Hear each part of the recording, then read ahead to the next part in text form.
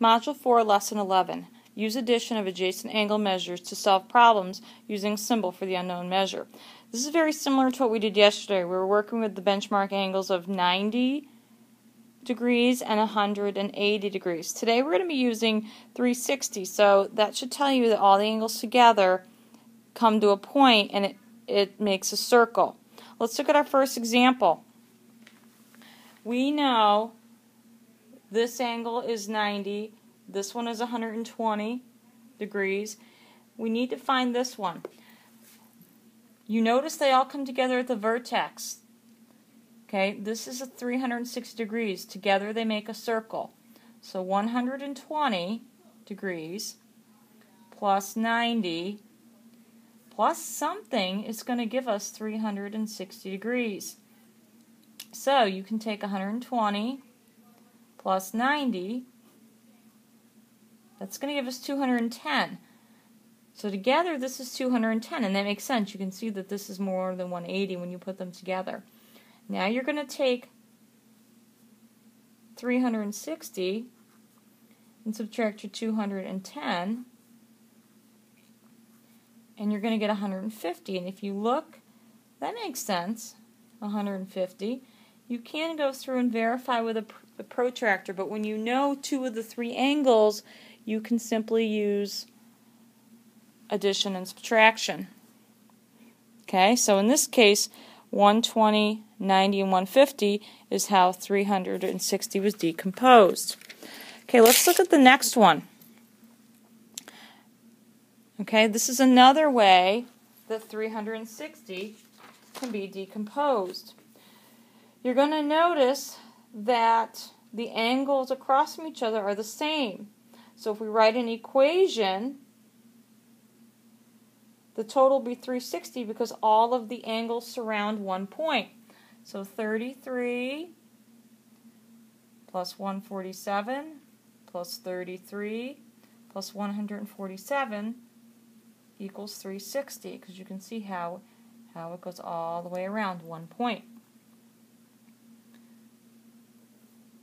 Alright, we have some intersecting lines, and we have the measurement of one angle. We have to find the other three angles. What I would suggest is you have to work with the angle that you know. I'm going to cover this up, and if you notice, I have a straight line. I know there are 180 degrees in a straight line. So if I took 180 minus 20, I get 160. So this angle is 160. I can now go around and say to myself, okay, these two form a straight line.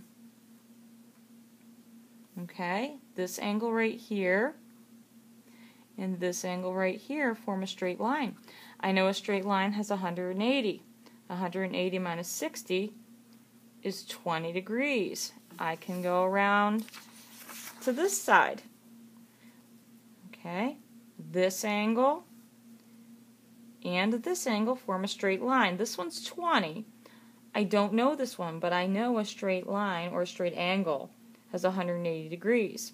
Well, 180 minus 20 is 160 degrees. So by having one angle and just covering up parts of it, it makes it a lot easier for you to see. So now let's go ahead and write our sentence.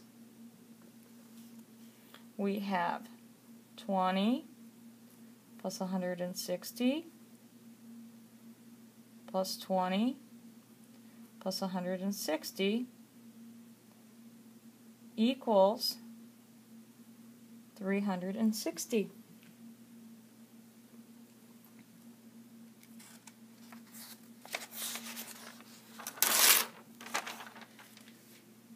Okay, we have a word problem that goes along with this. Cindy is making a quilt square. The blue, pink, and green pieces meet at a point. At the point, the blue piece has an angle measurement of 100 degrees, so this is our blue. And the pink has an angle measurement of 80 degrees. So we need to know what angle measurement is determined by the green piece. Well, if we look, this is 80 and this is 100. Okay, we know there's a common point, and by looking at the drawing, X, or the green, is going to be 180. So X equals 180. Okay, because there's a common point. Okay, now we're going to determine unknown angle measures around a point. I know this might look rather difficult.